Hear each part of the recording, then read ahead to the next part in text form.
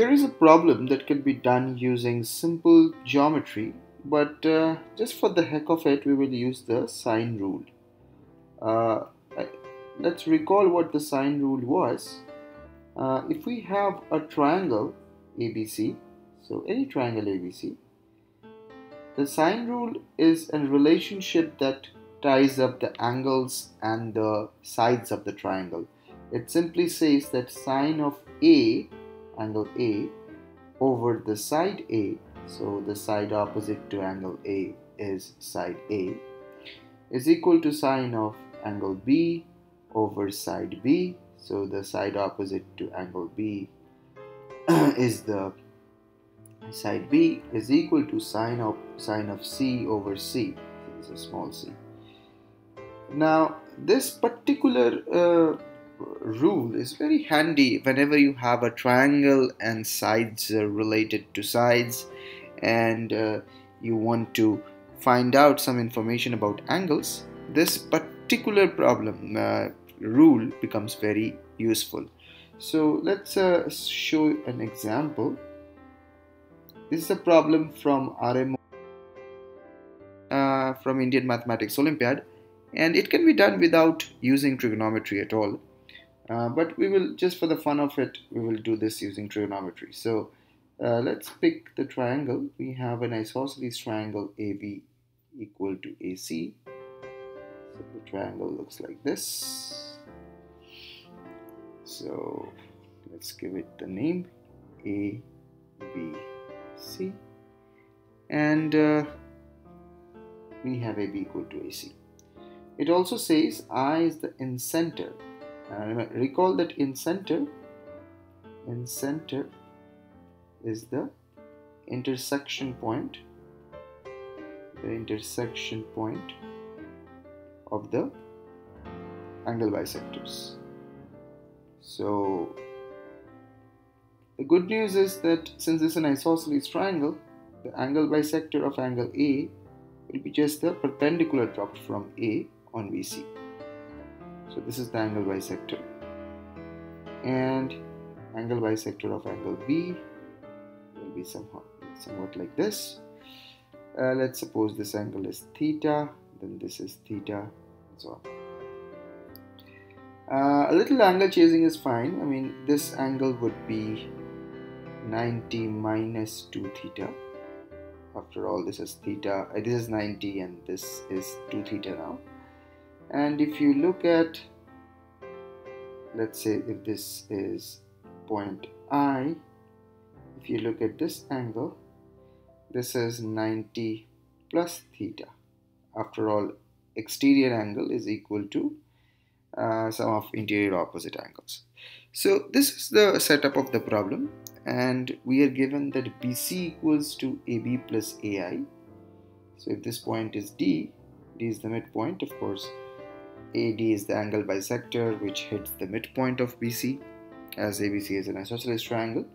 So BC is given to be AB plus AI. So we want to find out angle BAC. Now there are plenty of ways of doing this problem, as I said earlier, but we will use trigonometry just to see how it can be done using trigonometry. Okay, so first let's look at this triangle ABD. Notice that cosine of 2 theta, that is this angle, is equal to BD over AB. So BD is simply AB times cosine of 2 theta. So that's the first. Let's record this as the first equation, and then we will go to the triangle, this triangle ABI, and we will apply the sine rule.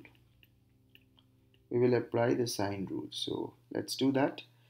So this angle, sine of 90 plus theta, as we computed earlier, over AB is equal to sine of theta over AI.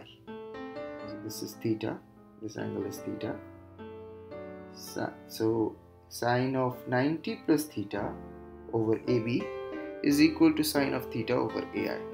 So we will use a well-known proportionality called addendo, and this rule says that if A by B is equal to C by D, then each of these are equal to A plus C over B plus D. It's a very simple rule of proportionality that you can easily check. So using that, we show that each of these ratios are sine of 90 plus theta plus sine theta over AB plus AI. Now sine of 90 plus theta, sine of 90 plus theta is also cosine of theta. So we have from this equation cosine of theta over AB equals to cosine of theta plus sine of theta over AB plus AI. Notice that the problem says AB plus AI is BC. AB plus AI is BC, which is of course twice of BD. So AB plus AI is AB plus AI, this is BC, and that's twice of BD. Okay. Now we also have an expression for AB from equation 1 that we found here. So it was given that BD is equal to AB times cosine of 2 theta. So we can now replace cosine of theta divided by BD over cosine of 2 theta is equal to cosine theta plus sine theta over twice BD. And that's it. We have reduced the entire expression of the problem in terms of an equation which only involves theta, because BD and BD will cancel off. So we have gotten an equation in theta which we can now solve for. This is a general strategy that we can use over and over again. Whenever you have a problem related to sides and angles, use trigonometry and reduce it to one equation using one variable angle. So let's write this in whiteboard 2. We have cosine of theta times cosine of 2 theta divided by BD is equal to cosine of theta plus sine of theta, cosine of theta plus sine of theta by twice of BD.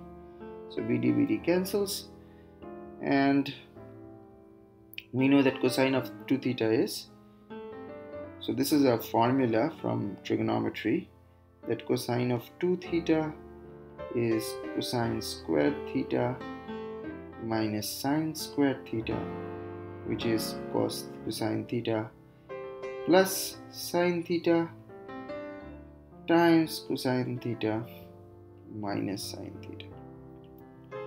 Now, so we replace cosine 2 theta by this quantity here, and we have cosine theta times cosine theta plus sine theta, cosine theta minus sine theta. This is cosine theta plus sine theta divided by 2. So a little bit of computation here, but our main goal is already achieved. We have reduced the problem into just trigonometric ratios. We have to be a little careful here. We want to cancel these two.